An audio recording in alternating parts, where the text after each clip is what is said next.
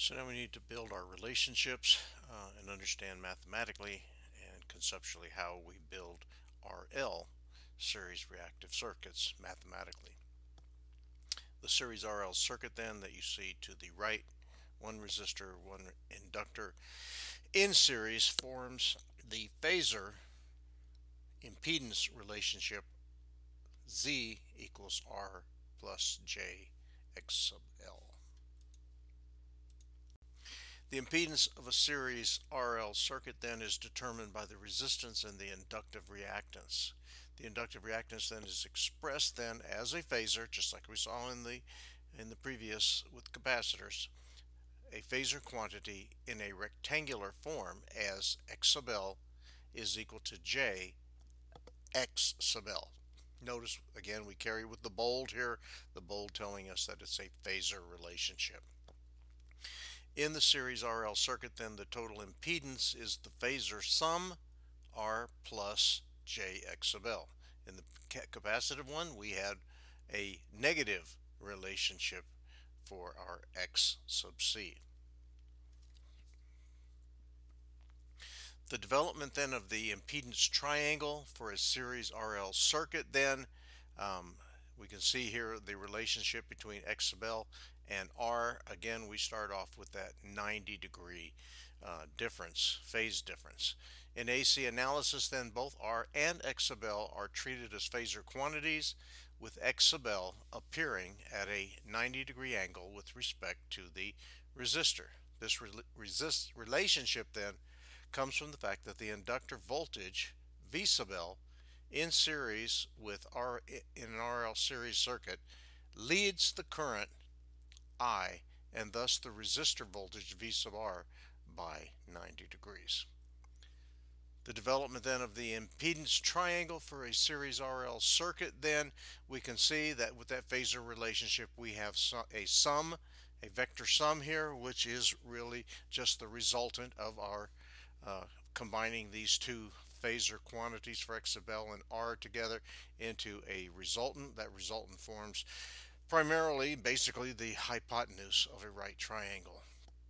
Z then is the phasor sum of R and J X sub L in rectangular, in polar, Z at an angle of theta. Mathematically, the sum then, the vector sum for the impedance, R squared plus X sub L squared, take the square root, gives us the resultant, and the angle then formed is theta is equal to the inverse tangent of X sub L over R. So a repositioning then of the phasors forms that right triangle called the impedance triangle. So you can see on the y-axis X sub L, on the x-axis R, the angle formed between them in determining the hypotenuse, or using the Pythagorean theorem, gives us the vector Z. The length of the phasor then represents the magnitude in ohms. So this vector length here, which can be drawn on a piece of graph paper, you just have to draw it to scale, would become the magnitude. And then you would find the angle between Z and R made by the Pythagorean theorem. The angle theta then is the phase angle of the RC's of the that should be RL, the RL circuit, and represents the phase difference between the applied voltage and the current. Let's see if I can fix that. Here we go. Okay. So the total relationship for the phasor Z is equal to the vector sum, the square root of R squared plus X sub L squared, and the angle that it makes, the tangent of X sub L over R. Okay. The development then of the triangle then forms that relationship. So again, in your notebooks, write down this relationship. Now we're dealing with the impedance and phase angle for RL circuits. This will be something you'll use over and over again at understanding this right triangle relationship. You see, we moved X sub L from the left to the right here and made our right triangle relationship. Looking at an example then, for the circuit then, we want to write the phasor expression for the impedance of both rectangular and polar forms. So in this case, since there is no inductor, we have a pure resistive circuit with a sinusoidal input. R is equal to 56 ohms. You'll notice the J term, the X sub L, is 0, so the resistance is 56 degrees and there is no phase angle. So the impedance is simply equal to the resistance and the phase angle is 0 because pure resistance does not introduce a phase shift. If we look at just a purely inductive circuit then, using the same relationship, Z is equal to, now R is 0 plus J X sub L. In this case, since notice it's given to us in ohms already, so it's X sub L, it's not a value for an inductor in henries, is 100 ohms.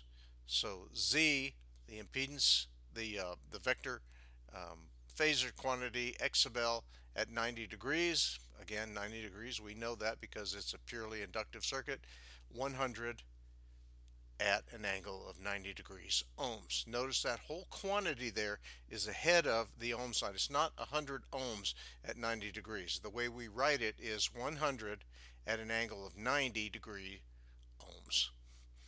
The impedance equals the inductive reactance in this case, and the phase angle is 90 degrees because the inductance causes the current to lag the voltage by 90 degrees. Some of you may remember your terms are introduced to something called Eli the Iceman. Eli, voltage leads current. Iceman, ICE, for the current and the voltage. Okay, one for Eli for inductors, ICE for capacitors.